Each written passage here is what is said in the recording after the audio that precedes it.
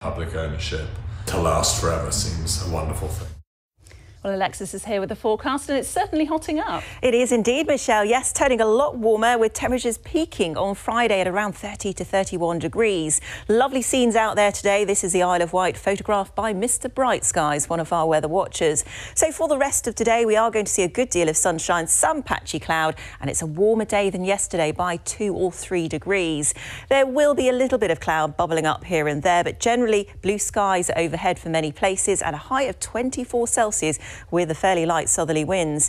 Overnight tonight, temperatures could drop into single figures, particularly for northernmost areas under the clear skies and with the light winds, a low ranging between 5 and 11 degrees. So tomorrow, more in the way of sunshine, lots of sunshine initially. Cloud will start to thicken as the day progresses, and it's going to be warmer than today by 1 or 2 degrees, up to around 24 to 25 Celsius. So very warm for the time of year, but turning warmer still as we head into Thursday. High pressure still dominating our weather.